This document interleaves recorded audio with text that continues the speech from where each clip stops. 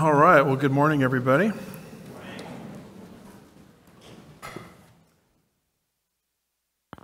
And I'm hoping the screen will come up at some point. There we go. Let's take our Bibles this morning and open them to the book of Genesis, chapter 32.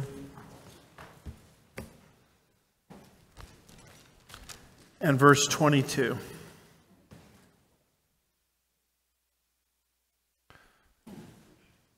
The title of our message this morning is Wrestling with God.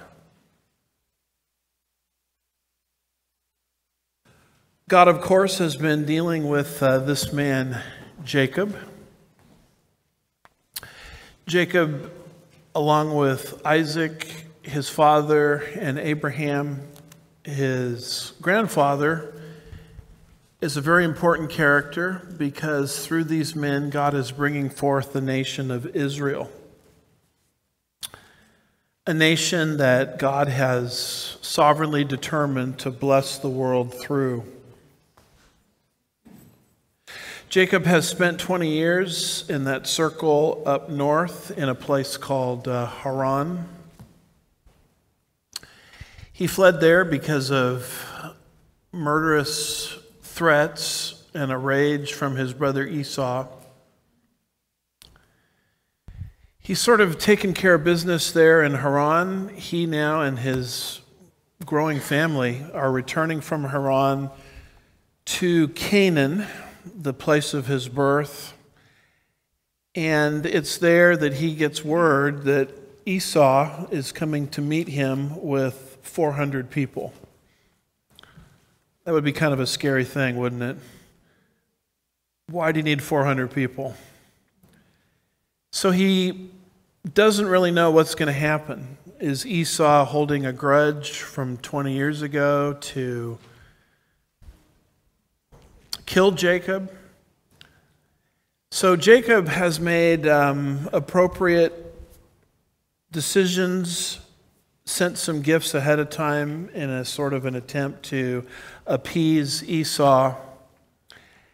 And as this whole situation is unfolding, we come to a place called Peniel, a place that will be named Peniel because it's here that Jacob sees the face of God.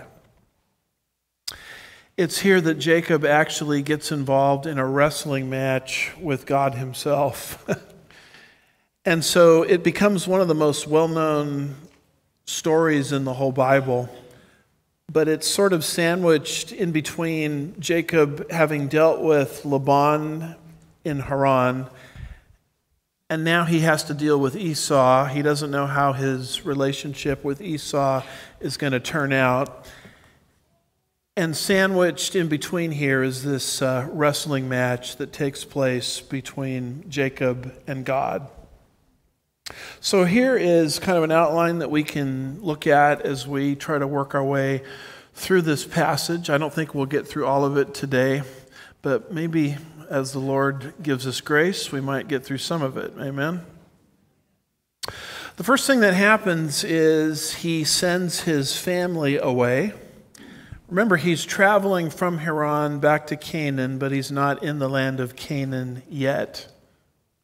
And as he's sending his family away, you'll notice the timing of all of this, verse 22.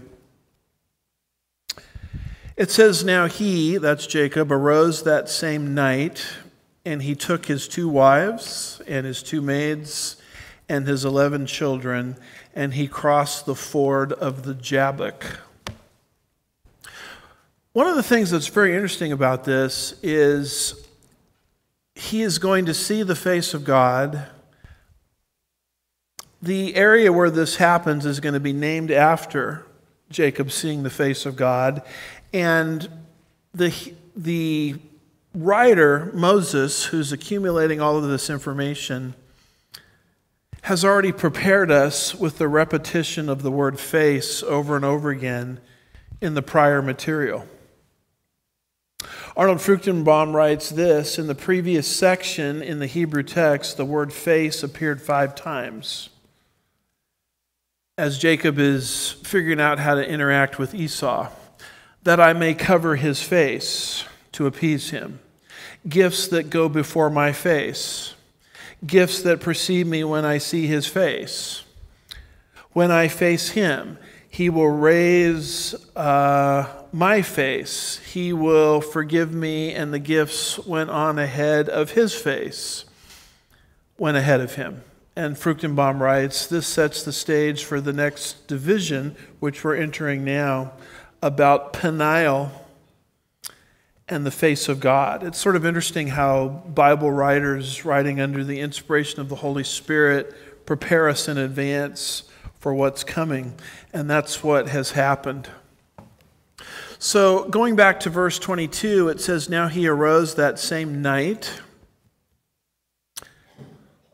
What particular night are we talking about? Well, you go back to verse 21, and it says, so the presence passed on before him when he himself spent the night in the camp. So he's just taking care of this atoning work that he is going to send off to his brother Esau in an attempt to appease him. And this same night, as that whole section is closing off, this material here starts to take place. And it mentions there his family. It says, now he arose the same night, and he took his 2 wives and his 2 maids and his 11 children. 3 groups here. 2 wives, group 1, 2 maids, group 2, 11 children, group 3. Where did all these family members come from? Well, it had to do with Jacob's 20 years in Haran, where he accumulated 2 wives.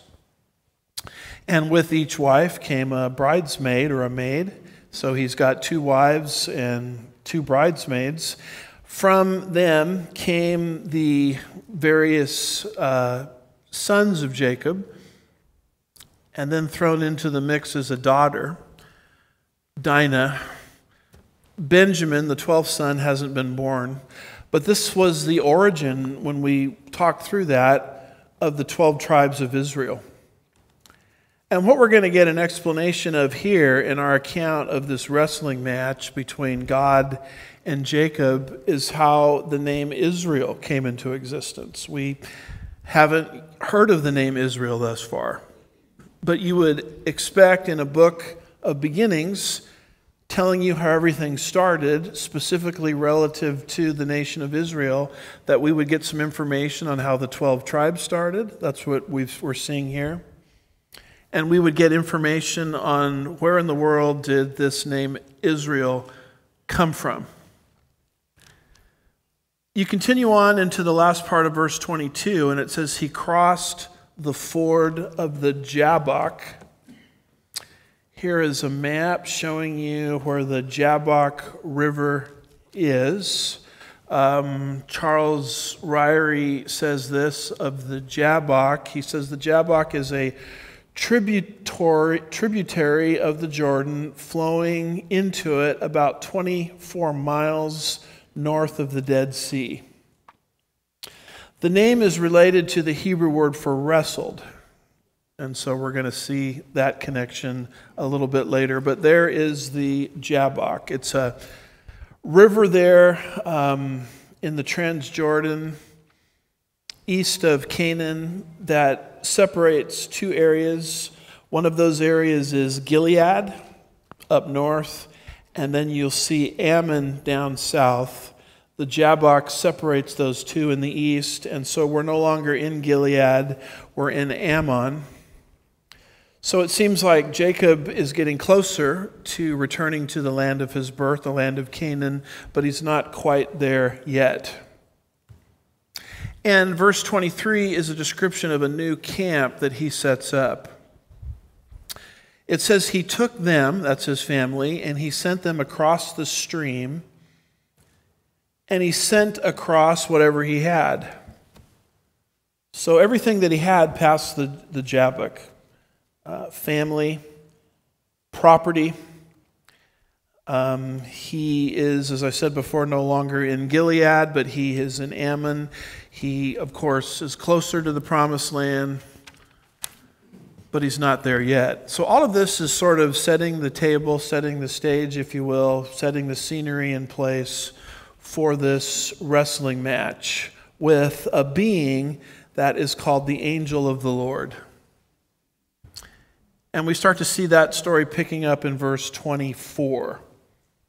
First of all, notice Jacob's solitude. Verse 24, it says, "Then Jacob was alone, and a man wrestled with him until daybreak." So the way I think it happened is he sent his family across the Jabbok into Ammon, and then he came out of Ammon, and he personally crossed the Jabbok again, and he went into Gilead, and so he's totally by himself. It's a time of solitude. He had crossed back to the north side, Gilead, and he was by himself. And when he is by himself, this is where this incident took place. And this is where the Lord appeared to Jacob for the third time. Jacob has experienced direct communication from God twice already. And this is the setting for the third appearance. It's sort of interesting to me how biblical characters, in order to really receive something from God, frequently will separate themselves from the wear and tear of life, from the wear and tear of people. Jesus was probably the most loving man that ever lived. In fact, he probably wasn't the most loving man that ever lived. He is the most loving man that ever lived. There's no rival. And Jesus, because of who he was surrounded constantly by people. And yet there are times in Christ's life and ministry where he will deliberately separate himself from people to receive from God the Father. Luke chapter 5, verses 15 and 16, it says of Jesus, "But the news about him was spreading even farther, and large crowds were gathering to hear him and to be healed of their sicknesses. But Jesus himself would often," that's an important word, "slip away to the wilderness and pray." This is God in human flesh recognizing that he needed to, at times, separate himself from demands, separate himself from people, separate himself from ministry to be alone with God the Father. And if Jesus needed to do that, why in the world have we ever gotten the idea that we don't need to do it? There is a place and a time to be ministering to people. There's another place and time to be intimate with God the Father, because you can't minister effectively unless you receive from the Lord. And so we need to start to develop in our daily walk, our daily lives, cultivate that habit of sort of practicing the presence of the Lord, having a time that's devoted between you and the Lord, maybe before the pressures of the workday, maybe at lunchtime, however it works out for you, just to be alone with the Lord, to pray to God, to seek the face of God, to receive something from God, to communicate from God. And Jacob is going to be blessed here because of this solitude. Jesus was blessed in his ministry because of seasons of solitude. And I find that this is one of the greatest battles in my life, to do this consistently, because the pressures of life are so profound and the needs are so significant all around us that we, if we're not careful, can be very, very active, but our activity doesn't have the power that it could have, because fruitful activity in God always follows intimacy with God. And that's what Jacob is doing here. He's alone, and God uses this time to reveal himself to Jacob for the third time. And what manifests is a wrestling match. Verse 24, it says, "Then Jacob was left alone, and a man wrestled with him until daybreak." That's a long wrestling match. We know it's nighttime. Verse 22 has told us that. Verse 21 has told us that. And it doesn't give us a lot of details. It just indicates that a man appeared, and the two of them wrestled until daybreak. The word wrestling, I think, is very interesting because we wrestle with the devil, don't we, in spiritual warfare? That's what the Bible says. The King James Version, Ephesians 6, verse 12, says, "For we wrestle, not against flesh and blood, but against principalities and powers and rulers of the darkness of this world, against spiritual wickedness in the heavenly places." A wrestling match between the powers of darkness and God's people. But here it's not talking about some sort of demonic, satanic wrestling match. He's wrestling with God. Now, it's interesting here who initiated the wrestling. Jacob didn't. It says a man wrestled with him until daybreak. I think Jacob had enough trouble. He had just dealt with Laban. Now he's trying to deal with Esau. It's not like he wants another, combative situation. But it's God who initiates the wrestling match. Why is that? I think it's for the purpose of bringing Jacob to the end of himself. This is really the point in Jacob's life where his character that's been fundamentally changing and transforming is really brought to the point of breaking, where he reaches a point where, because of obstacles that God threw in his path, he's got no one to trust in other than God. The current circumstance that he's in with Esau, he understands he's not getting out of that unless God helps him. Just like dealing with Laban, I'm not getting out of that. I haven't gotten out of that unless God had helped me. And a lot of the problem with us is we, like Jacob, we don't really think we need help. I mean, we've sort of got things covered. It's kind of interesting that when you talk to a lifeguard, my wife was a lifeguard. When you go out to swim out as a lifeguard to rescue somebody, you kind of wait to the point where they're motionless. As long as they're panicking and, wailing away, arms and legs, perhaps yelling and screaming, terrified. You don't try to rescue the person when they're in that condition, because any lifeguard worth their salt will tell you that in their panic, they will pull you down, the lifeguard, with them. You wait until they've sort of expended all their energy. You wait until they're sort of almost lifeless. Then you go in to rescue them.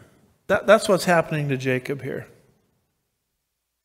God is putting him through a circumstance where he is expending all of his energy, and he recognizes that through this he has no one to trust in other than the Lord. And once a person is in that position, they're ready to be rescued. They're ready to be used. And maybe some of you are in that condition today. There's something that's happening in your life that's outside of your control. You're kind of flailing away. I would submit that God perhaps has brought you to that point because he's waiting for you to become lifeless. He's waiting for you to become limp, so to speak. Because once we're in that condition, then God says, okay, now it's time for me to take over. I always wanted to help you with this. The problem with you, though, is you don't think you need the help. So we're going to expend a little energy first.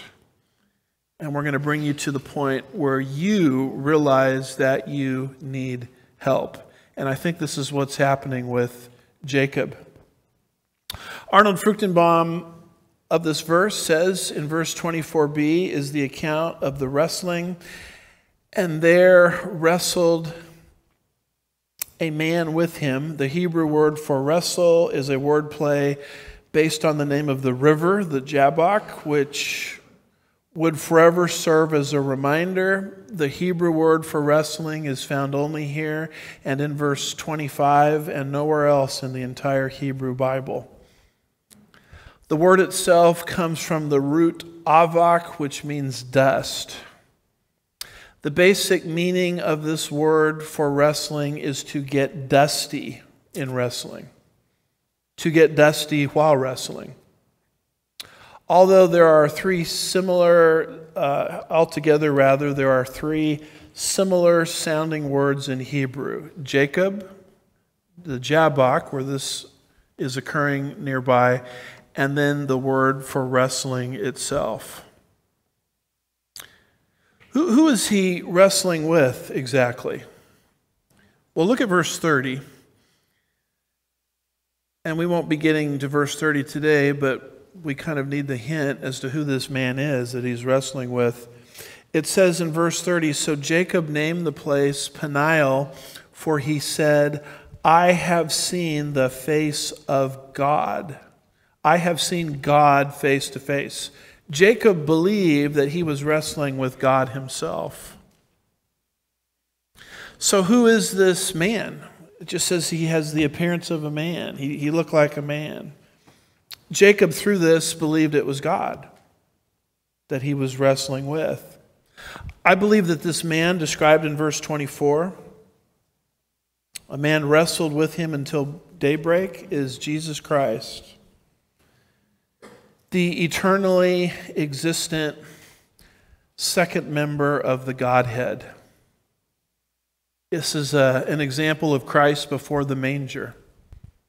This is an example of Jesus Christ before the virgin birth. Some have called these manifestations of Jesus the angel of the Lord. Some call them theocracies. Theophanies, and Christophanies, pre-incarnate appearances of Jesus before the manger. There are many examples of this in the Old Testament. I would, if you're interested in this, I'd recommend to you the book by Ron Rhodes, R-H-O-D-E-S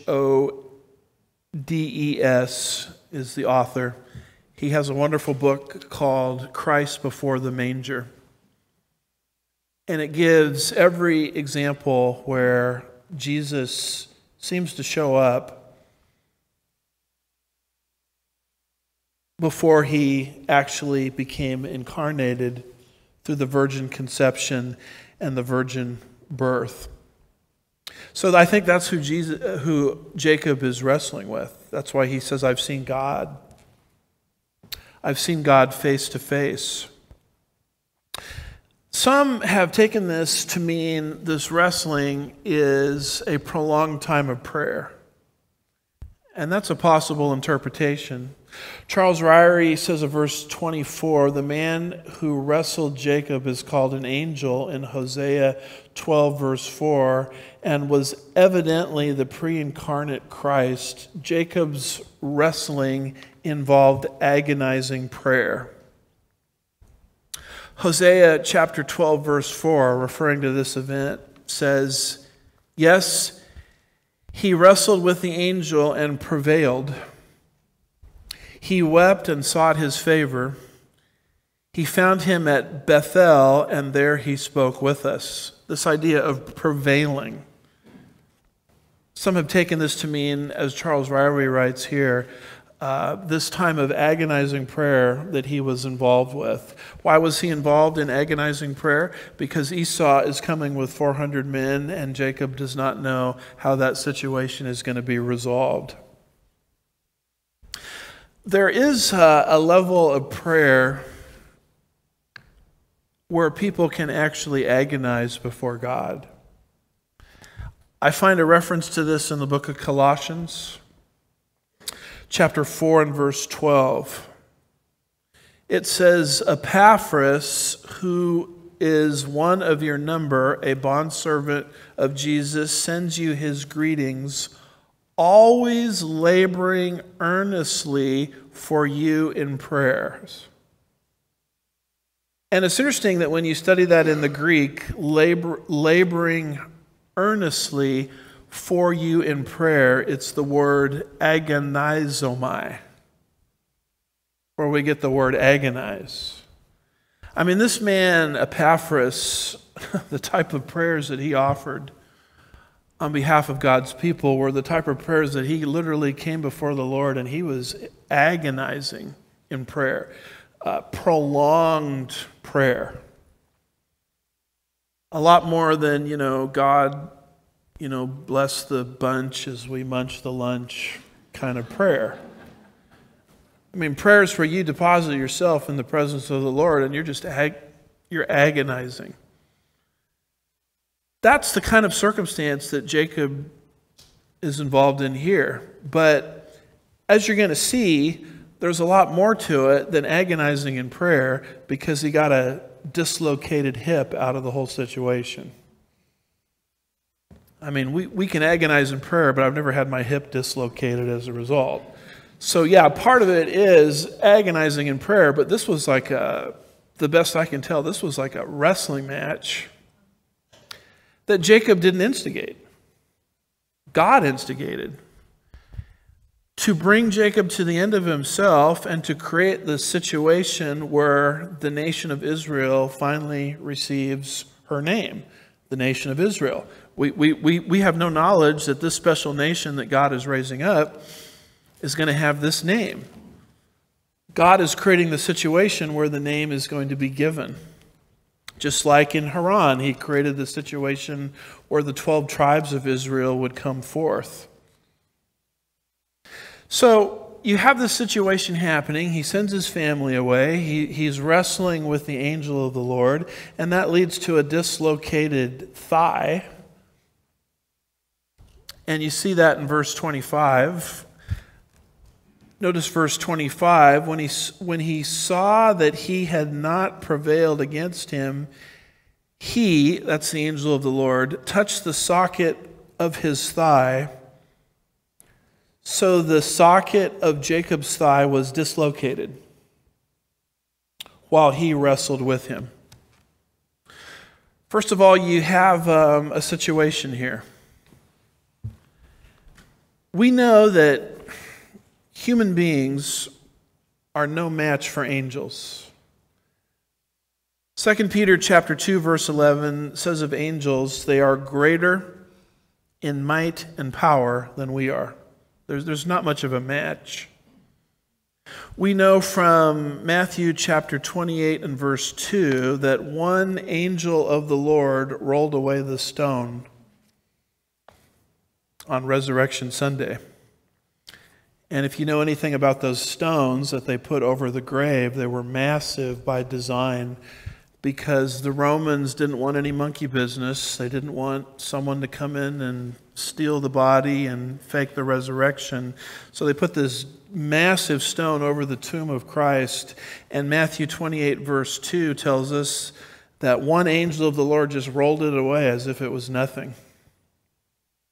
Matthew 28 verse 2 says, and behold, a severe earthquake had occurred, for an angel of the Lord descended from heaven and came and rolled away the stone and sat upon it. We know that one angel of the Lord, Isaiah chapter 37 verse 36, one night killed 185,000 Assyrians. Isaiah 37:36 says, the angel of the Lord went out and struck 185,000 in the camp of the Assyrians. And when men arose early in the morning, behold, all of these were dead. I mean, we are no match in a wrestling match with an angel. This is one of the reasons why I think this is actually God, because God is allowing Jacob to hang on. It's what we would call the condescension of God. How God comes down to our level. to teach us truths that we couldn't learn any other way. The condescension of God is all over the Bible. I mean, we've even seen it in the famous covenant that God entered into with Abram, who later became Abraham, in Genesis 15, where according to Genesis 15, verses 9 through 11 and verses 17 through 21, there were animal pieces that were arranged in two parallel rows. The parties of the covenant would pass through the animal pieces. And as the parties to the covenant would pass through the animal pieces, the parties were saying, if we don't fulfill our obligations under the covenant, then let me be torn asunder as have these animals and their pieces, which are now arranged in two parallel rows. That's how they entered into covenants back in Abraham's day. God condescended to the level of man and to the level of the culture and entered into one of those arrangements. It's just this time it was a little different because God put Abram to sleep, and God alone, as represented by the oven and the torch, passed through the animal pieces, meaning that if the covenant terms are not fulfilled, God is saying, let me be torn asunder as have these animals. Why would God do something like that? It's called the condescension of God. He understands how man does things, and he oftentimes comes down to our level and submits to our culture, because that's how God is. The ultimate condescension of God is the incarnation. God became man in the person of Jesus Christ. At the point of the virgin conception, what was added to eternally existent deity in terms of the second member of the Trinity, God the Son, was humanity. God became man. And don't get the idea that the incarnation was some kind of subtraction. It was not. It was not God taking off the God coat and putting on the man coat. The incarnation is not a subtraction, but it's an addition. God, eternally existent, became the God-man. He was not the God-man prior to the virgin conception, but now he became the God-man to do what? To relate to us, to die for us as a man. I mean, how can we really understand what God is like? He is all-powerful, and we're just human beings. God says, I'll fix that. I'll become the God-man. That's the ultimate condescension of God, coming down to our level. Genesis chapter 1 and verse 14 says, the Word, that's Jesus, became flesh and dwelt among us, and we saw his glory, glory as of the only begotten from the Father, full of grace and truth. And what's happening here with Jacob is God is condescending. Because if you're wrestling with an ordinary angel, there's no contest. If you're wrestling with God, who is even more powerful than the angels, it's no contest. But God is allowing Jacob to hang on here, because he's trying to teach Jacob a lesson. And so you have the situation here followed by an action. And notice what this pre-incarnate Jesus Christ does. He touched the socket of his thigh. Now you read that in English and it just looks like, it's like putting your hand on someone's shoulder. That's not what the Hebrew reveals. This was a blow. A strong blow to that part of the body. And this is what God did. It was a supernatural blow. The book of Isaiah chapter 6 and verse 7 uses the same word to describing God touching Isaiah's mouth, you remember. Remember, Isaiah was called into the ministry, and it says in Isaiah chapter 6 verse 7, he, as he's seeing this vision of God, he touched, that's the same Hebrew word that's used here, touched my mouth with it and said, behold, he has touched your lips, and your iniquity is taken away, and your sin is forgiven. This is I would call it not just a touch, a tap on the shoulder. I would call it some kind of blow. And it was supernatural. He dislocated his thigh, is what God did with Jacob. You see the result there also in verse 25. It says, he touched the socket of his thigh, so the socket of Jacob's thigh was dislocated. God did that. And what was the occasion of all of this? Verse 25, while he wrestled with him. It took place during this long, sort of indecisive struggle that God condescended to, God submitted to, that went on all night long. And the end result of it is a dislocated thigh. And through all of this, Jacob is going to be blessed. Now you might be saying, well, hold the phone here. I thought he was going to be blessed, and you're talking about a dislocated thigh. How do the two coincide? The dislocation is the blessing. Because the dislocation, and it looks to me like it's a permanent injury. We're not told, did it last his whole life? But he was limping, as we'll see later in the passage, because of it. In fact, there's actually a Hebrew tradition, verse 32, that comes out of it, that the children of Israel, Moses writes, practice to this day. I mean, this to me looks like it was permanent, a permanent problem in his body that God himself caused to bless Jacob.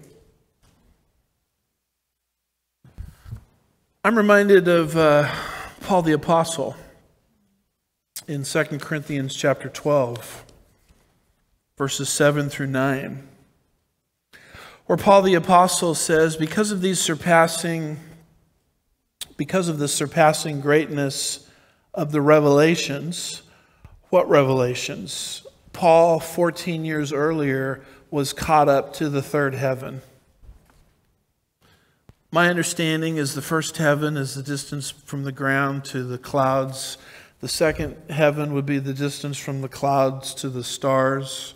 The third heaven is beyond the stars. It's where God lives. I wish we were given more details. Paul was caught up into that realm. He heard things that a human being is not fit or equipped to hear. And you could imagine having that kind of experience, the total arrogance that would have overtaken Paul, where he knew things that no one else could know because of this experience that he had 14 years earlier. But the problem with God is God doesn't use arrogant people. He uses the humble. The Bible is very clear on this. He opposes the proud. He gives grace to the humble. So what do you do with a man as intellectually gifted as he was at the starting point, who has this supernatural revelation that people that are normal, like us, aren't accustomed to hear? What do you do with a guy like that? How do you keep a guy like that humble? How do you keep a guy like that usable? Well, you bless him. And we think in America, oh, so he got a Rolls Royce and he got a nice place to live and he had a lot of money in his bank account. That's not what the Bible says. He blessed him with a thorn in the flesh. People are speculating, well, what was the thorn in the flesh? I don't know, but I know this much. Thorns hurt. Paul talks about this. 2 Corinthians 12, 7 through 9. Because of these surpassing revelations, for this reason, to keep me from exalting myself. It's hard to exalt yourself when you're in pain. But if you're not in pain and you're exalting yourself, God can't use you.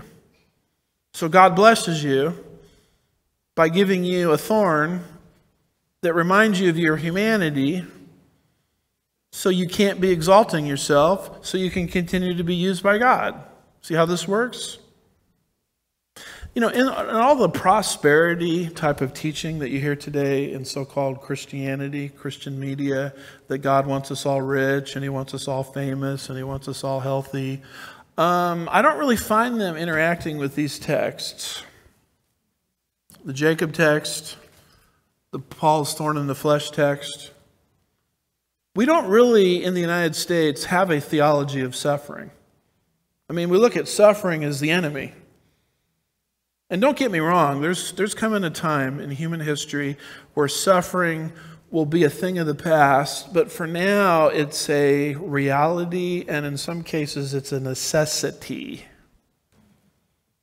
Because it's the very thing that keeps you and myself humble, dependent upon God, and therefore usable. I will be completely honest with you. I would not go to the Lord in prayer if everything in my life had a happy face for the day stamped next to it. I mean, what's the incentive to even pray? But God starts to introduce things in your life that don't make any sense, or problems, or whatever, and suddenly your prayer life is different. Well, that's God's blessing to you.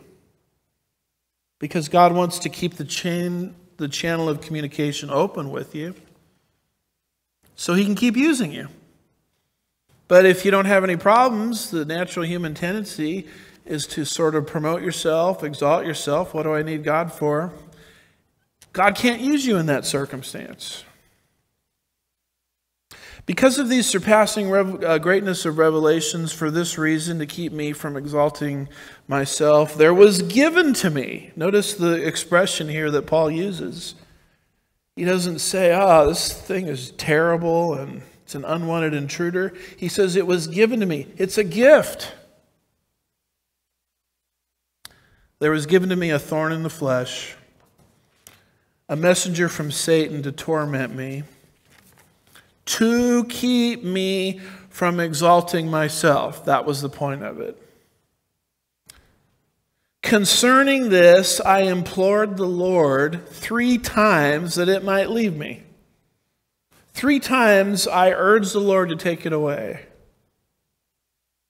Verse 9, and he said to me, my grace is sufficient for you, for my power is perfected in weakness.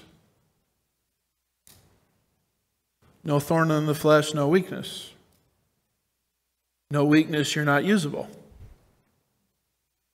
Most gladly, therefore, I will rather boast about my weaknesses, so that the power of Christ may dwell in me.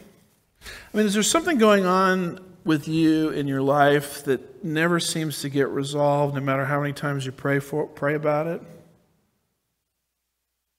What is God saying to you in that circumstance? He's saying to you, I put that in your life as a blessing. I put that in your life as a gift. Because without it, you wouldn't be weak. And if you're not weak, how can my power be manifested in you? My power is perfected in weakness. Very, very different way than what we're accustomed to looking at problems. God, in this wrestling match, took Jacob's thigh and dislocated it. And that was a blessing, because that brought him to the end of himself. Now the man is qualified to go out now as he's returning to Canaan to be what God called him to be. It just took a number of years to get him to this point. Now you've got a guy who,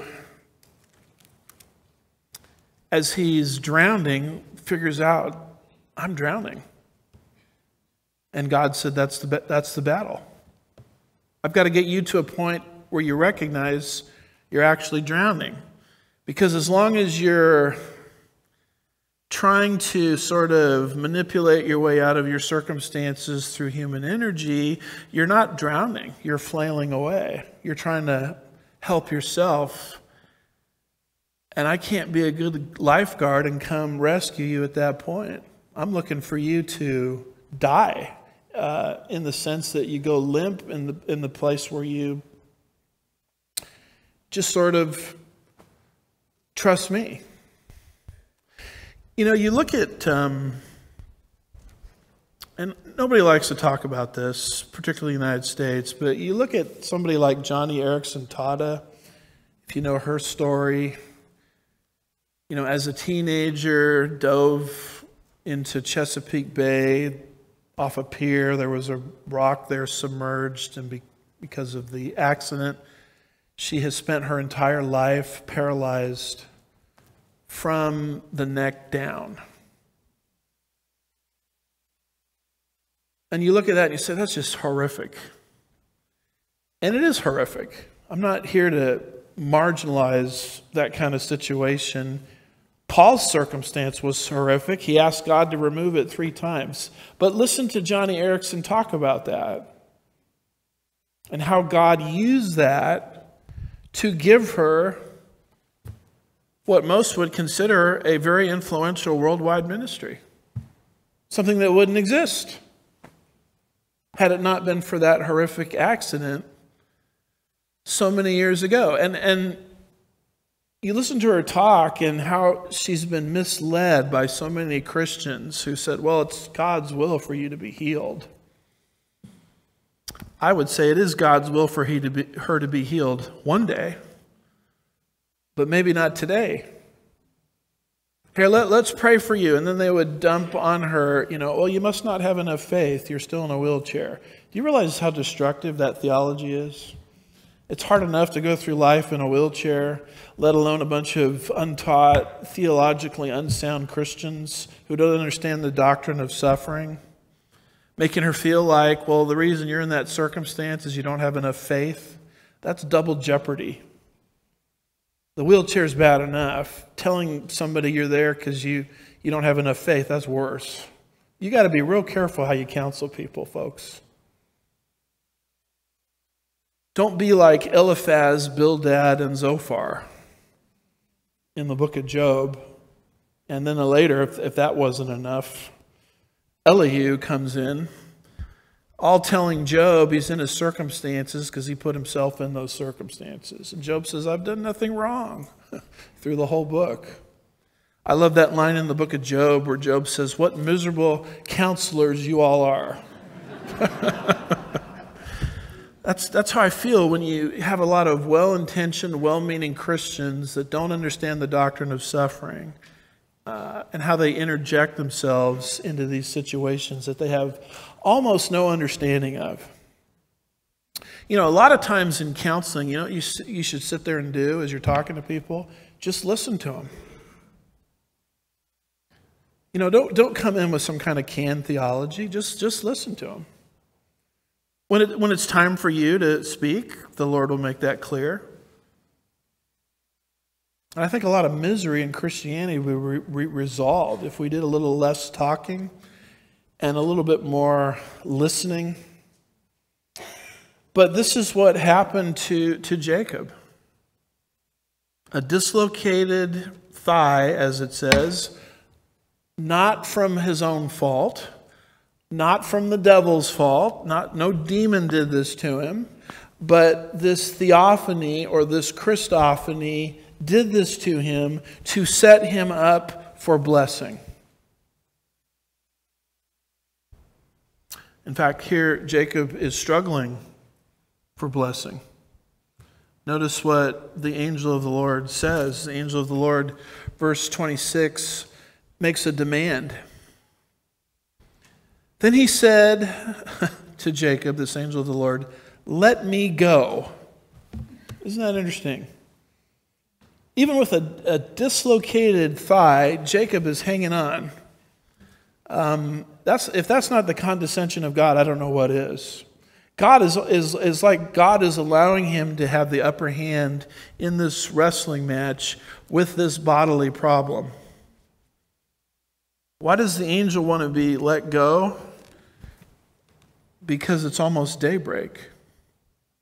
Verse 26, then he, that's the angel of the Lord, to Jacob, said, "Let me go, for the dawn is breaking." Now, I've tried this last week to understand what that means. And I'm here to tell you that I really don't. I've tried, though. It might have something to do with Exodus 33, verse 20, where God says, "You cannot see my face, for no man can see me and live." Maybe that's why the angel of the Lord says, it's starting to get light out. Let me go because the day is breaking. We know that it's night, verse 22. Now he arose the same night. This is something that went on all night long. And here's Jacob hanging in there despite a dislocated hip, or thigh, I should say. And so now you have Jacob's response. Verse 26, and he said, "Let me go, for the day is breaking." But he, that's Jacob, speaking to the angel of the Lord, says, "I will not let you go until you bless me." There's a guy that wants the blessing of God, where he's hanging in there with that dislocated thigh all night long. I mean, whatever God has, he wants. I have to be honest with you. You read that, and I say to myself, do I want to be blessed by God this badly? I'm not sure I really do. The nice thing, of course, about being a New Testament Christian is God has already blessed you. Ephesians 1, verse 3. "Blessed be the God and Father of our Lord Jesus, who has blessed us with every spiritual blessing in the heavenly places," because God is dealing with us on the basis of grace. That's why Jesus, speaking to the struggling church at Smyrna, said, Revelation 2, verse 9, "I know your tribulation and your poverty, but you're rich."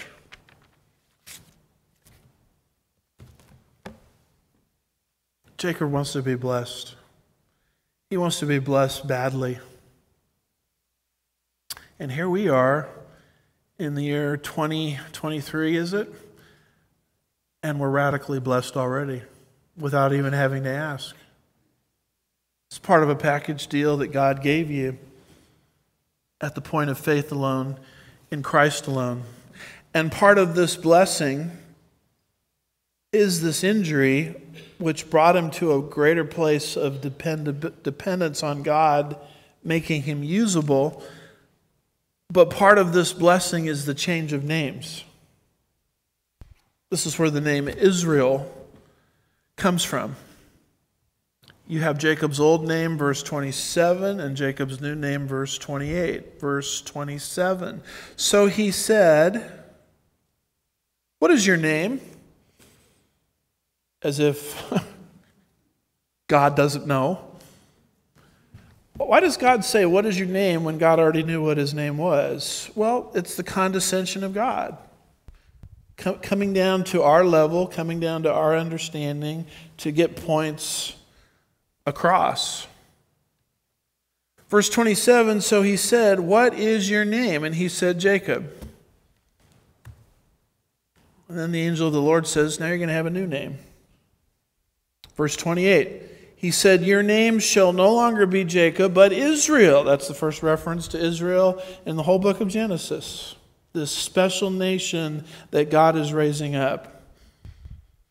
He said, "Your name shall no longer be Jacob, but Israel, for you have striven with God," strived strove, whatever word we're going to use, strove with God and with man and have prevailed.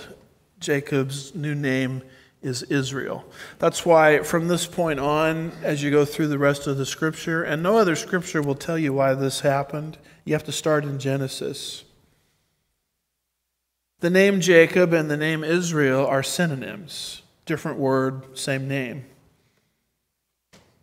Jeremiah 30 verse 7 of the tribulation period says, "Alas, for that day is great, there is none like it. It is the time of Jacob's distress, but he will be saved from it." And we say, well, is it a time of Jacob's distress or is it a time of Israel's distress? And the answer is yes. Because Jacob now is going to be used as a synonym, different word, same name, for the name Israel. Israel is going to be used as a synonym for Jacob. Wouldn't we expect this in the book of beginnings? Book of beginnings, the book of Genesis, the beginning of everything. Universe, life, man, marriage, evil, clothing, religion, salvation, language, government, nations, all of which we would have no idea of had we not given ourselves to the book of Genesis. And one of the big themes of Genesis is the beginning of Israel. And here's how Israel got the name Israel. I mean, we've learned where the 12 tribes came from. Jacob in Haran with 2 wives and 2 bridesmaids, maidens, I guess we could say. We've got that explanation. Now we've got the explanation of where the name Israel comes from. What does that name Israel even mean here? What does it even mean? Well, it comes from Jacob struggling with God because God condescended to his level and Jacob prevailed. He hung in there in spite of a dislocated thigh that God caused. Arnold Fruchtenbaum writes, he answered, Jacob in verse 28 is the name, your name shall be called no more Jacob, but Israel. In Hebrew, it is Yisrael, a combination of 2 words, Sarah and El, and it literally means he who strives with God. Corollary interpretations include God strives, God fights, God contends. A third alternative is may God contend. However, the basic meaning is this: God has fought for Jacob. Now God will fight for Israel. The reason for the name change was, for you have striven. The Hebrew is used only here and in Hosea 12 verse 3, which speaks of the same event and literally means you have striven, and this is the first part of the name Israel.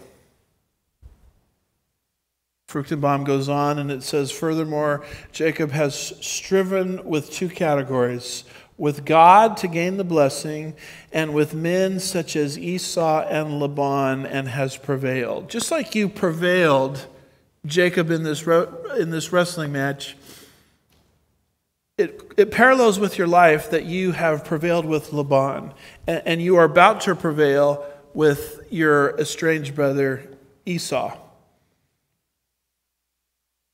Furthermore, Jacob has striven with 2 categories: with God to gain the blessing, and with men such as Esau and Laban, and has prevailed. Even after his loss of strength by the dislocated hip, he has still prevailed in that he received the blessing of God. That is what he had striven for. That is what he received. You prevailed with Laban. You're going to prevail with Esau, and with a dislocated thigh, you've been wrestling with me all night long, and you've hung in there because I condescended to your level, and you've won. You've prevailed. And that's where this name Israel comes from. It's like Jacob has fought and won, and now God is going to fight for Jacob. Which means God is going to fight for Israel because Jacob is a synonym for Israel. That's why when you get to the very end of the Bible related to the Battle of Armageddon,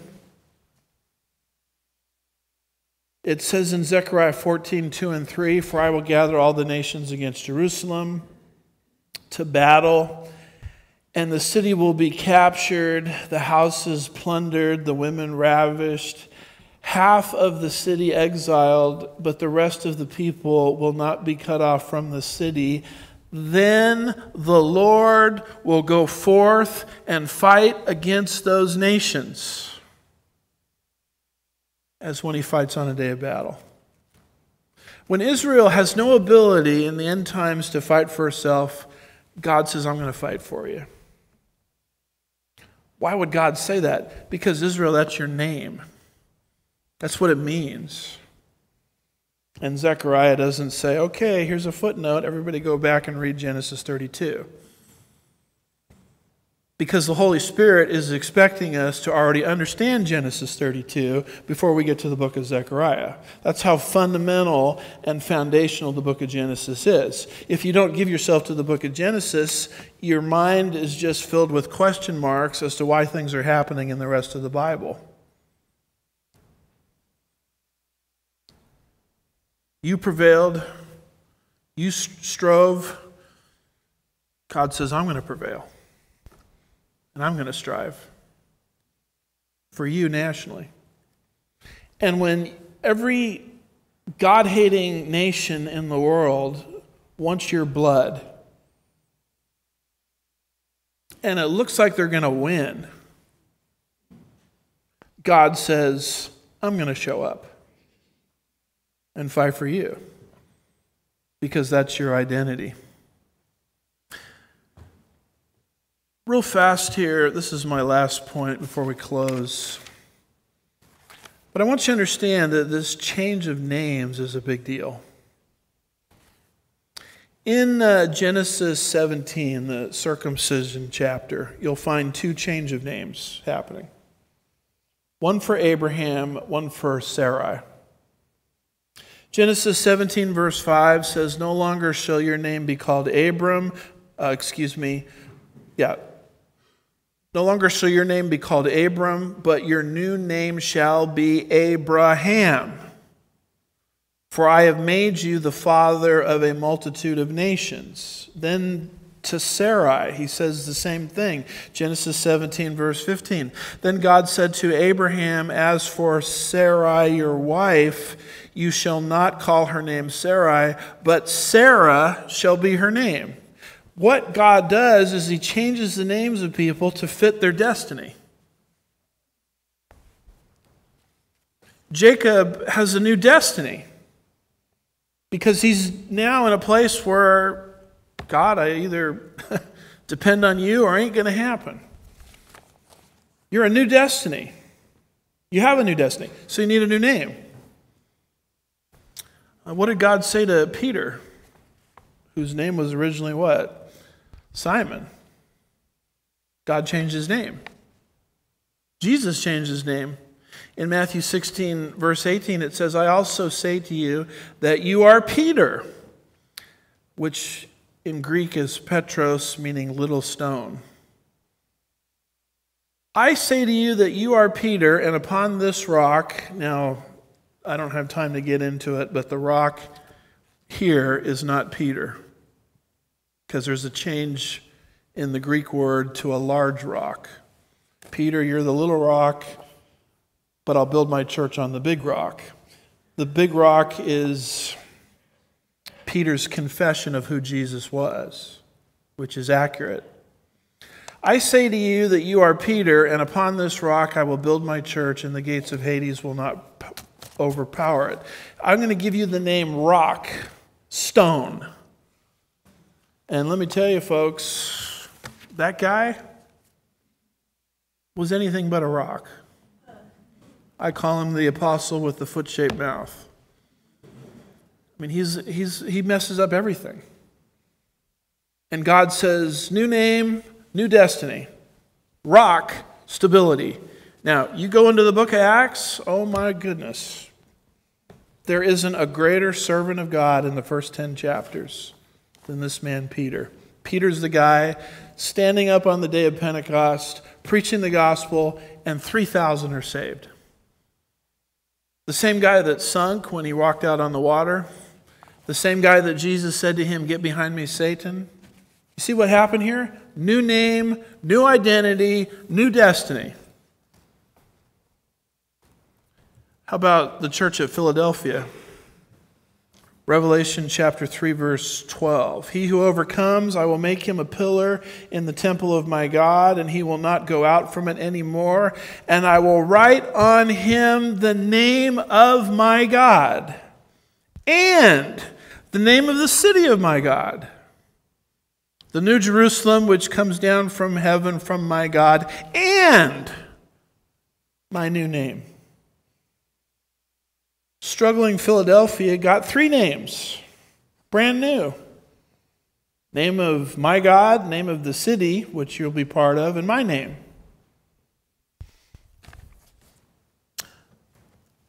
Maybe you're here today, you don't know Christ personally, and you need your name changed.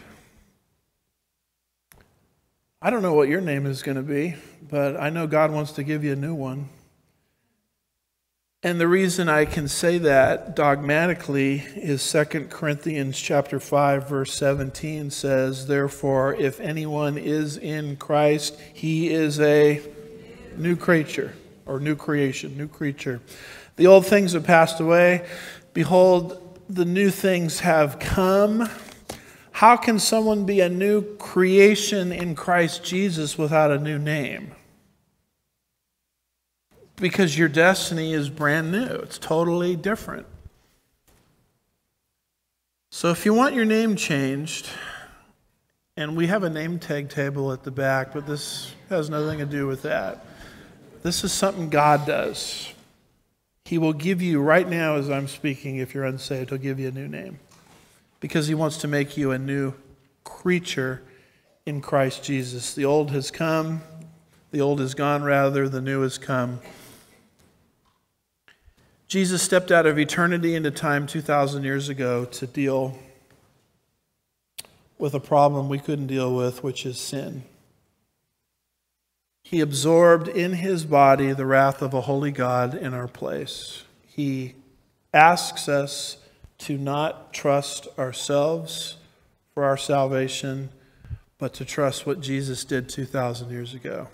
And right now, anybody within the sound of my voice can change their whole destiny and receive this new name from God by placing their faith in Jesus alone. And as you do that, you become a new creation in Christ Jesus. It's not something you join a church to receive, fill out a card to receive, walk an aisle to receive, give money to receive. It's a matter of privacy between you and the Lord, where the Lord will convict you of your need to do this, and you respond through volition by trusting in Jesus alone. I mean, you figure out you're drowning. And then once you understand that you're drowning, you figure out you can't save yourself. Only God can. And you trust in Christ for your eternity. Right then and there, you're a new creature and receive that new name. Anybody within the sound of my voice can trust in Christ. People within the building, people watching or listening live, online, people watching or listening to archives after the fact, right now can change their eternity with a new destiny, which is just as real as the new destiny that Jacob received as he was here, as he was blessed by God. I hope if you need more clarity on this, you'll talk to me afterwards as I'm available. Let's pray. Father, we just thank you for these verses and how they add to our understanding of how you work. I pray, Lord, that this week you draw us close to yourself as we seek to live for you. in a fallen world. We'll be careful to give you all the praise and the glory. We ask these things in Jesus' name. And God's people said,